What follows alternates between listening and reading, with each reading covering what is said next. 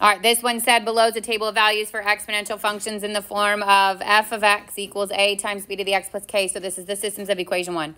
Write the equation that represents the table. First thing we have to find here is what? First is the first common difference, right? So 13 minus 8, 23 minus 13, 43 minus 23, 83 minus 43. So I'd get 5, 10, 20, 40. And then you want to find the ratio of those. So 10 to 5 or 20 to 10 or 40 to 20. All of them should result in the same thing. So you really only need to do one, which is 2. So B is 2. Then I have to plug in 2 points. So I'm going to pick the first two, but you literally could pick any of them and you plug them in. So the Y is 8. The A is what we don't know. The B is 2. The X is 0 plus K. And I get 8 equals, this would just be 1, A plus K. Then your second equation would be the second one, 13 equals A times 2 to the first plus K, or 13 equals 2A plus K. And then you can choose between elimination and substitution. How many of you pick substitution, just out of curiosity? How many of you pick elimination? Okay, it's almost an even split. So if I did substitution and you did K equals 13 minus 2A, this goes here.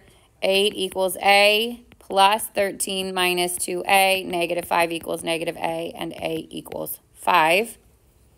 And then I want to take and plug it back in, and you can plug it back into any of them. So if I plug it back in here, I get 8 equals 5 plus K, and K equals 3. And then my final answer is plugging back in the A and the K and the B. So f of x or y, I'll take either one there, equals A, which is 5, times B, which is 2 to the x, plus K, which is 3. How'd we do? Good? Raise your hand if you got it right. Okay, good. I feel like those are the weirdest ones from yesterday's stuff. So if we're good on that, we should be good on the rest of it. Yes? Here. So this is all calculator based. You're going to enter in that stuff. Be careful with your years, right? It says that 2012 is year 2. So that would be 2, which would make 15, 5, which would make 18, 8, which would make 21, 11. And then if you type in that information, you graph it, and then you do the stat plot, you get y equals 0.626 times 1.101 to the x. Make sure you're putting the parentheses around the 1.101. Make sure that's the only thing being raised to the x power. Then for B, it says use the model to predict it. So I did the y1, I stored it. So I did y1 of 23 would have been 13. And you get 2.189 million people. And then C, during what year did the population reach 1.5 million? So I added a y equals of 1.5, graphed it, and saw where they crossed. It looks like this.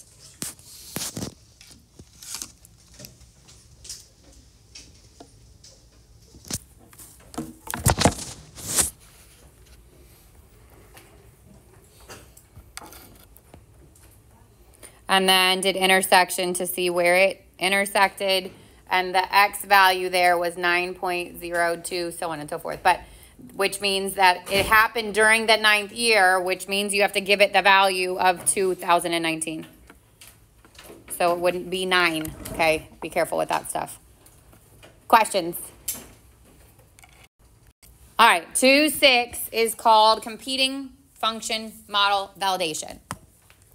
It is basically going to teach you how to find from data the most appropriate model in a couple different ways. 1, with a graph. 2, with points. 3, with graphing something called your residuals, which we're going to talk about in today's lesson. Part of this would be I can look at a graph and I can say it with, like identifying the shape of it, which you wouldn't have a calculator for. And part of it you will have a calculator for. So we are now looping in linear, exponential, and quadratic as options. For any of this, if you're given points, you need at least 3 points to determine it, because you can't use 2. That would give you it would give you maybe 1 difference, but it's not going to give you enough to know the common ratio or anything like that because it's not 2 pairs. So you need at least 3 points to determine. And then we're going to loop in again. We're going to go back to linear. We're going to pull in quadratic and now add to it exponential. So if it's linear function, then the rate of change is constant. So the y2 minus the y1, the y3 minus y2 would all be the same value. And that constant's your slope. If it's exponential, it's proportional. So this is not exponential with a k value. This is just a times b to the x. So the second one over the first one, third one over the second one, fourth one over the third one would all result in the same ratio. And then quadratic would be the second difference. So you'd have to find the first difference. It wouldn't be the same. You'd find the second difference. And if that's the same, now it's quadratic. Those three you can do without a calculator. The only one of these three that can repeat y values is your quadratic. Because if you think about it, exponential would increase. You're never going to have the same y twice. Linear is either going to increase or it's going to decrease, but you're never going to have the same y twice. Quadratic is the only time where you could see a y repeated. So if you have a set of values and your y is repeated with a different x, it's not like the same point, then you can assume that's quadratic. If it says it has to be one of the three, another option might be that it is none of those. So be careful with that. All right, so the first thing we're going to do is literally from our t-chart. What type of model is represented by the data? So if I look at it, I want to see, is it increasing by the same amount? Is it being multiplied by the same number? That kind of stuff. So if I look at A, first thing is look at your x values. Make sure they're going up in equal increments. And they are. They're not going up by ones, but they are going up by equal increments. So 2.75, say we find the first difference. 2.75 minus a negative, which would be plus 0.75, gives you what? 3.5, yes? Okay, 6.25 minus 2.75 gives you?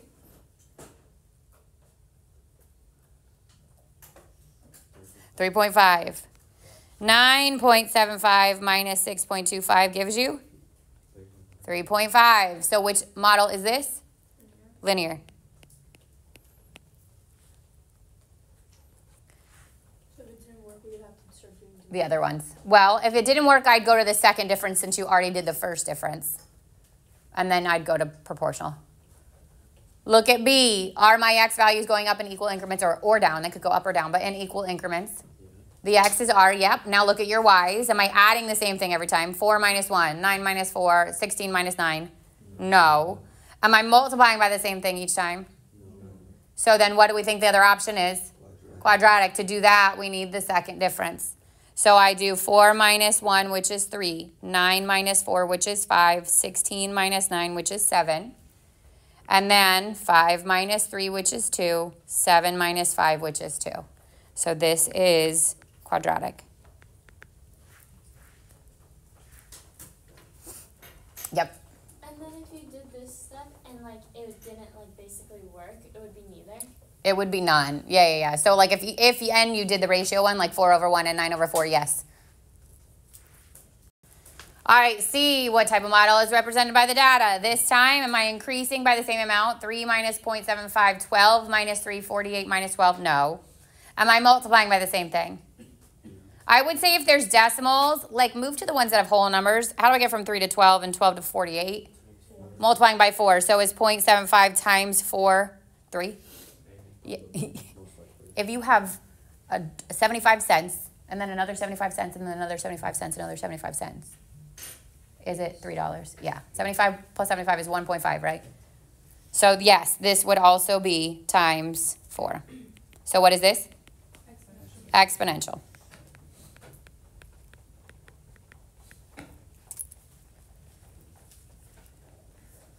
Questions on that one? All right, now we're going to learn about something called a residual and a residual plot. So the residual, or R is the variable we use for it, is the distance from the actual point to the point on the residual model, which means it is the actual point versus the predicted amount. If I look at this first graph, okay, this is a graph that has like the cost of meals versus the number of guests. The dots is the actual data. So when there was 1, it was like, let's say that's 9, okay? Or there was another time where it was 1 and it was 15. And then it was 2 and it looks like it could be like 21, something like that. That is from your actual data, okay? So the stat plots is actual data. Then, in this scenario, they ran a regression model and found that linear was the best, and then graphed that linear regression, which is the green line. That would be the predicted value. So residual or dots are actual, not residual, sorry. Initial or the dots are your actual values. The line or the curve or whatever, that is your regression curve, would be the predicted value. And then you're going to ask to be comparing the difference. So the distance between these is R. This value is R. This value is R. That one's kind of on top of it. You barely be able to see it, but it's not really, it would be small, but it would be there. This is R. This is R. This is R. So there were times where it was actually spot on. This one looks like it's actually spot on. The predicted equaled the actual. But for the most part, it was a little bit off, which is totally fine. This is a predicted model. It's not perfect, okay? It might ask you to find the value of R. So you would take the initial, whatever the actual is, and subtract it from the actual value if you plugged in that same value. So if I asked you to give me the difference here, then I would find my linear function using the calculator. I would find f of, this is 5. And I would compare it to this dot, which appears to be like, I don't know, 67. You would know those things, okay? And then I would say the difference is whatever. I cut it off. Yeah, okay. I was going to say there was an actual linear model on here. Let's say that this gave me, what, 60, because it looks like it's about that. And it would say, what's the difference? So R itself is a positive 7, right? Because it'd be 67 minus 60. R is 7. And because it's a positive 7, that means the model underestimated where it should be, right? The model falls underneath my actual point. So model, in this case, underestimated. Because it's the distance between the actual point, which we said was here, and we said that's probably 67, and the predicted point, which is here. But This. The one at 6, that doesn't make sense. Like No. R's changing. Oh. That R is 7. Okay, good question. R is not the same along your model. Does that make sense? Okay, R is not always the same. It will be specific.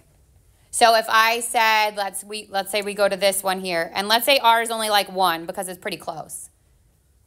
That one, the actual is below the model.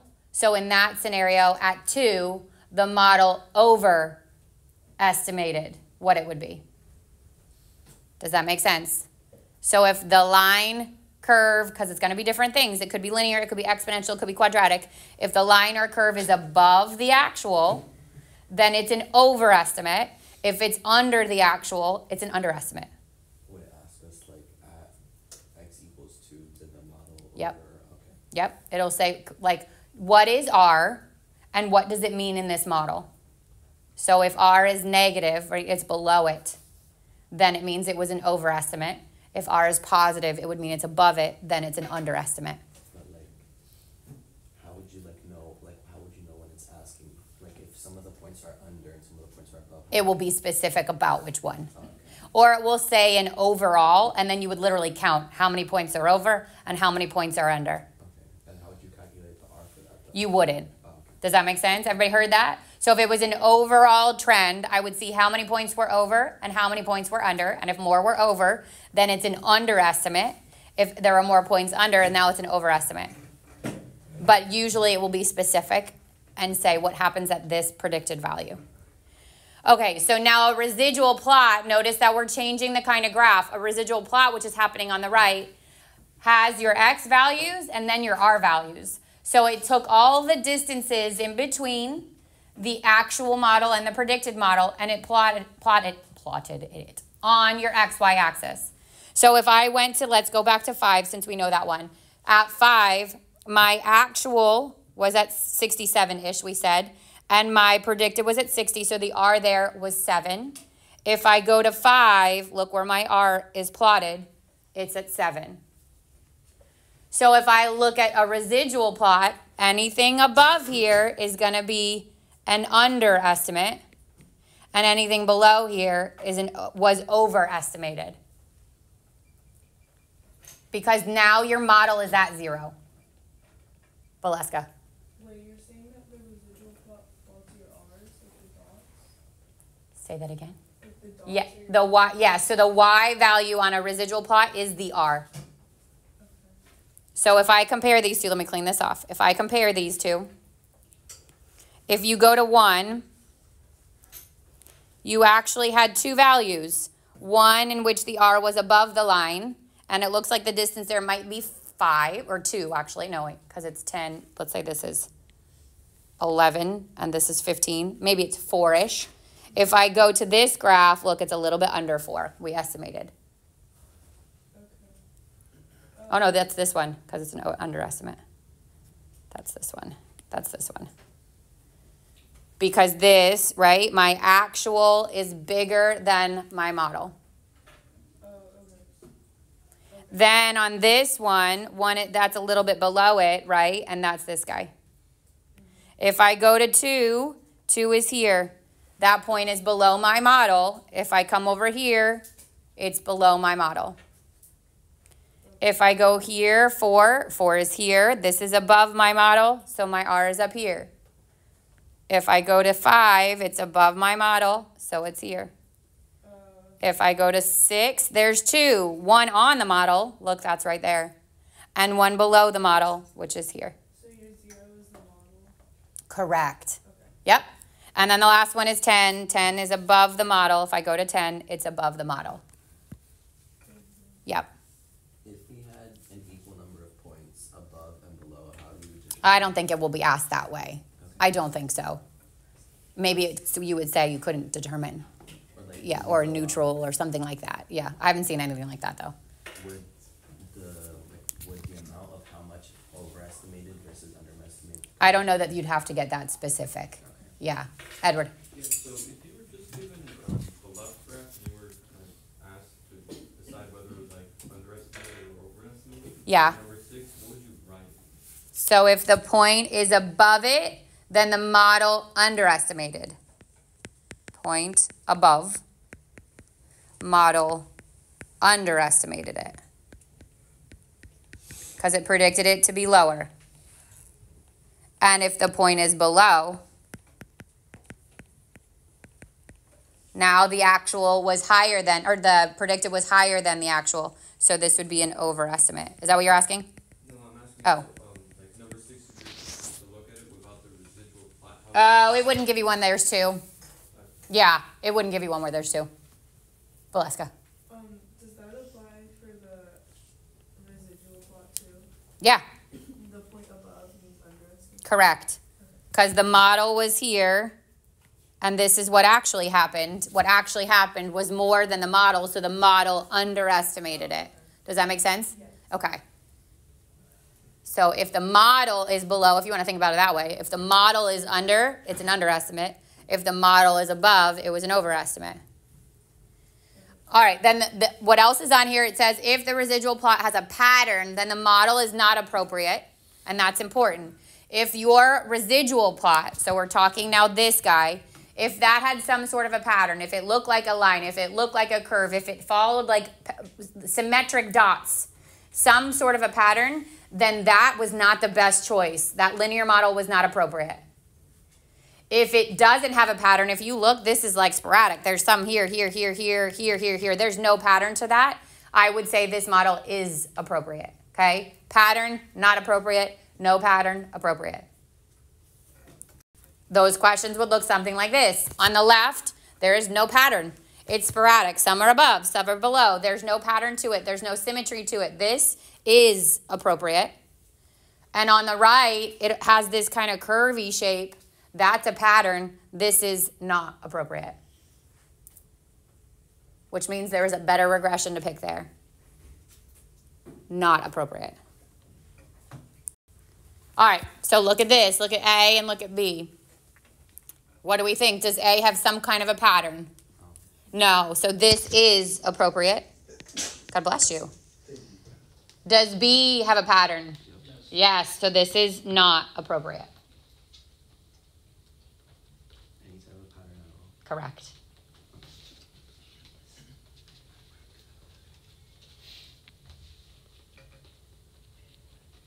Good so far. And again, that's without a calculator question. All right, this one says the graph shows a bivariate data set and its least squares regression line. It basically is a regression line, okay? This itself is the line of best fit. And then all these points are the actual data. That's what that means. God bless you. Thank you. So underneath it, it says which graph shows the residual plot for the same data set. So if I just looked at one, where should my dot be? Above the line or under the line? Above the line. Look at that already. The only one above the line is C. Let's say that there was 2 of them above the line. I would go to 2. And where would I expect to see the dot? Below the line. And then I'd go to 3. Where should it be? Above the line. And if you see this pattern continues in that way, that's why C would be the residual plot. Yeah. But if I said it was like over, it was like underestimating it. Another way around. But the dot is above it, right? So like the line is, this is the predicted value, right? So for 1, the predicted value was less than the actual value, which means the model underestimated what it actually was. This is still R is an O, so the line is here. The line is still under what it was supposed to be. Does that make sense? Okay. So did the line underestimate one? The line underestimated 1. Okay. Yes. The line literally lies under it. So the line underestimated it. But the points have to match above or below the predicted. Correct. Like it, and there's, I mean, obviously this one's kind of obvious because the first one is literally the only one that's above. But you could have had one match up perfectly fine. Or you could have had it above, but not far enough above. Like the R would be specific. All right, now we're going to talk about something called the coefficient of determination. And this is where you need your calculators.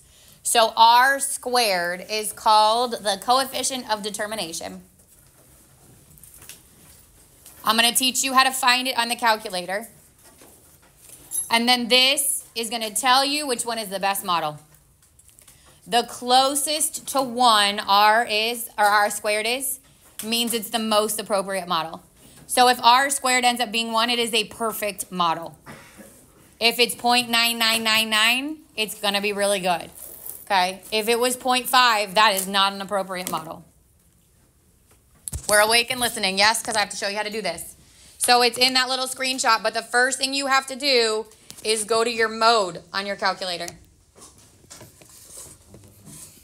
Yep. So it has to be closer than 1, but cannot be below the 1? It will always be positive because it's squared.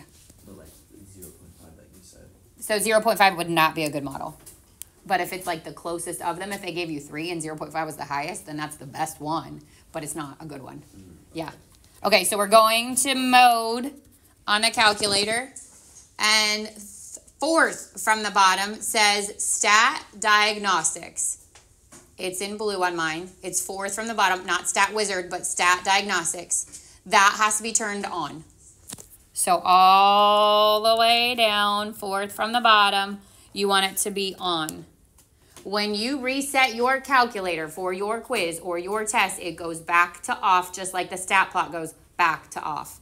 So you're going to have to turn those on, okay? Yeah. Are we in radians or degrees? It doesn't matter because we're not doing trig yet. It doesn't matter. Yeah. What's the effect in the class? Or is this like just for this? This is just for this. Yeah, you don't get models for the other classes. Edward. What's a stat wizard? I actually don't know what Stat Wizard does, but I'm assuming it helps with the stat plot, like to know the best fit around it. Before the AP exam, is there someone to remind us that we have to have all this? I can't be in the room with you. Maybe I'll send you a little message in the morning. He said before the AP exam, is somebody going to remind us to do this? I obviously can't be in the room with you. So I'll send you a little message in the morning. Do we have to like turn it off for like Nobody's other going to have you calculations? reset your calculator the morning of the AP exam. Okay. They don't know to have you do that. Will this affect other calculations? Did somebody tell you to do it in the PSAT? No, they don't know to do that. Will this affect other calculations? What do you mean? No.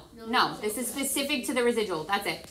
Okay, so now I'm going to go to my stat.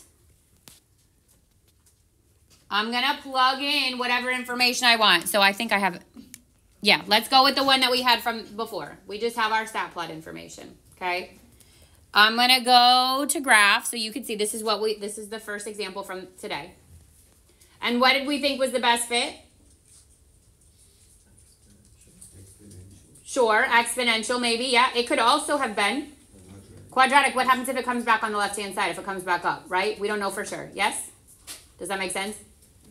Right? What happens if on the left-hand side where we don't have dots, it came back up, right? You don't know for sure, but does look like exponential is probably good. When I go to stat and I go to calc, I'm going to go down to exponential, which is 0. I'm going to hit enter. I'm just going to hit enter here all the way down to the bottom. And now look what got added here. It says r squared, and r squared is 0.9758, which is pretty good. It's not perfect, but it's pretty good. I'm looking at r squared, not r squared. So now if I wanted to compare it, I'm going to go back, stat, calc. I go down. Let's say what happens if it was quadratic? 0.996. So a better model would have been quadratic. Does that make sense? Yes?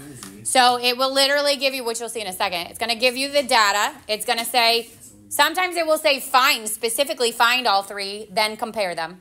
Sometimes it will just say which is the best, and now you have to compare all three. Because just because what you're given looks like it could be exponential doesn't mean that's the best fit overall. Valeska. It'll say linear, quadratic, exponential. Yeah, you'll see it. It says it on the example. Before we get there though, if you look at the bottom, it says an r squared of 0.9497 means that 94.97% of the variation in the dependent variable is explained by the variation in the independent variable. So that's the wording on it. It is a percentage because it will say, what does that mean in this context? And that's what it is. So in the case that we just did, 99.6%, which is pretty good, 99.6% of whatever this model was, I don't even remember what it was, of the dependent variable, so the output, is explained by the independent variable, which was the input. Did we have, it was millions, right? It was population of millions? So specific to the actual question that we had, 99% or 99.6% of the population was explained by, no, other way around. 99.6% of the dependent variable, oh yeah, which is the population, was explained by the year. Okay, those are your independent ones. And again, the closer that is to 100%, the better your model is. All right, so this one says, the cost of college tuition in the United States has increased 1,200%, which is lovely, since 1980. Consider the average annual tuition and fees presented in the table. So this is for public universities. Find the model that best fits the data. Compare the predicted cost of the public university in year 2010 to the actual cost, and what does it mean in this context? So first of all, I got to figure out how to plug this sucker in. It didn't tell me 1980 was blank year. So how can we use it? I can make it what? 0. I could have made it 1, but then I got to go up by 10. So it'd be like 1 and 11 and 21, which is fine. You set that. Unless it says. So if I make this year 0, what's 1990? 10, 2000, 20, 2010, 30, and 2020, 40. And then I'm going to enter all that in. Why can't we put in the actual years? Because you're going to have to be like, shh, all the way over on your X. You don't need to do that. Would it work though? Technically, your A would be messed up. No, because that's not your initial value. So your exponential, your B might be right, but your A will be wrong. 27. But what if we do it like by different, like something different? Your A would still be the first one. No, I mean like what if we set 1980 to like 1? So it will tell you A1 as the first one instead of A0. That's all. It's the same. God bless you. Okay, graphing. Zooming stat plot or zoom stat.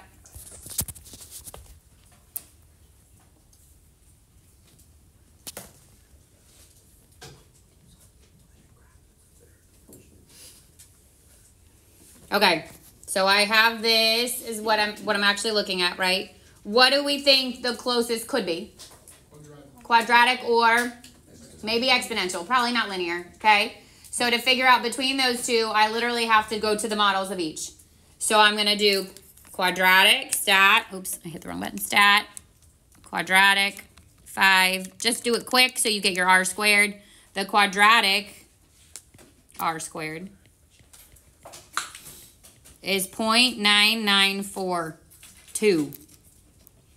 I'm going to do that again, stat, and I'm going to go to exponential. And the exponential, r squared, is 0.996. Oh, no, I wrote down the wrong one. 993. So which one's better? Quadratic. So now I want to get my model. Stat, quadratic. And I want to store it because it asked me a question about it later. So the best fit data, y equals a is 4.673 x squared plus, oh, that's a negative, minus 5.334 x plus 2008.772. That's your whole model. And it could be f of x or it could be y. Then it said compare the predicted cost. So my predicted cost is what I'm going to get by plugging in. The actual cost was $5,814. So second quit, alpha, trace, bring up the Y1, open your parentheses. 2010 was year 30. And it estimated it to be $6,054.31. So what's the comparison there?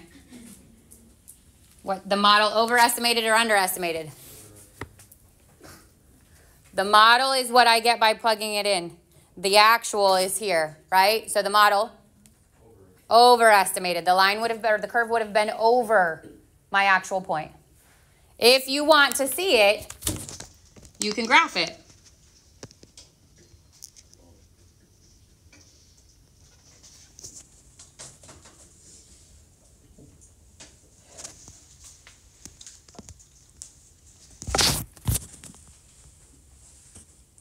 This was what? This was 80, 90, 2000, 2010.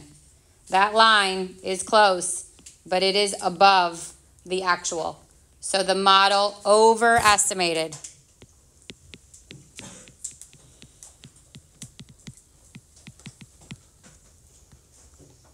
At 2010.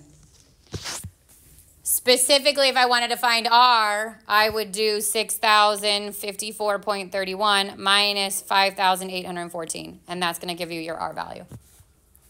Valeska. What did you do for B, but Y1?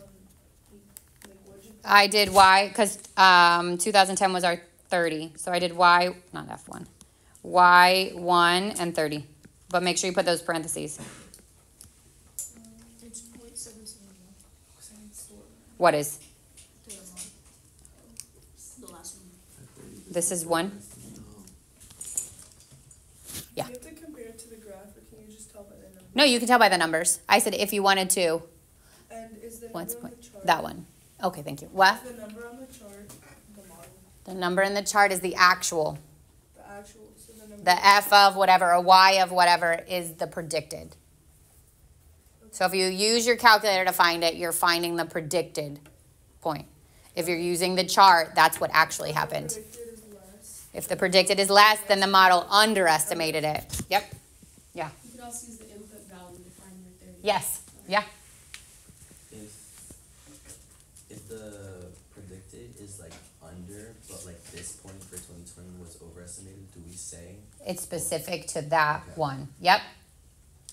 So the general trend here, look, this one was above it. This one looks like it was a little below. This one is almost on it. This one's below it, and this one's really close. I would say that's a really good model. That would be hard to say if it overestimated or underestimated for the whole thing. And that's, I mean, if you think about it, 0.9942 is a 99.42% accuracy on this. Okay, last one. Can we just plug in the values to tell them? Yes. Okay. Yeah. All right, last one. So this one is literally asking, and this is kind of what a couple of I think there's one big question like this on the homework. It says, find the linear one, find the quadratic one, find the exponential one, then determine which one is the best one, and then find the predicted value of 2010 and compare it to the actual price. What does it mean in this context? You do. And then I'll go over it. So what I did was actually, I did linear. I stored it as Y1. Then I did quadratic. I stored it as Y2. Then I did exponential, and I stored it as Y3. You can store as many as you want in there, okay? And then if you look, hang on 2 seconds. If you look, all 3 models are on the same graph. So you can keep as many as you want there. But then you don't have to figure out which one's the best and then go back and do it again to get your next part, okay? So that's an option. From here and your R squareds, the best one was quadratic. And then I did the model at 2010, which was, my quadratic was Y2. So I did Y2 of 40. And I got 16.407. This is and this is in enrollment in millions, right? So I keep all 3. How does that compare to what actually happened?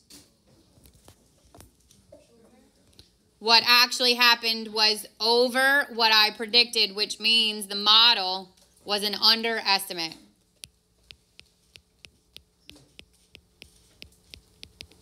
If I wanted to delete out the other y's so I could just see the quadratic,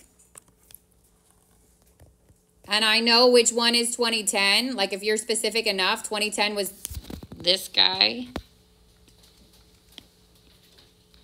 That model was under the actual, okay?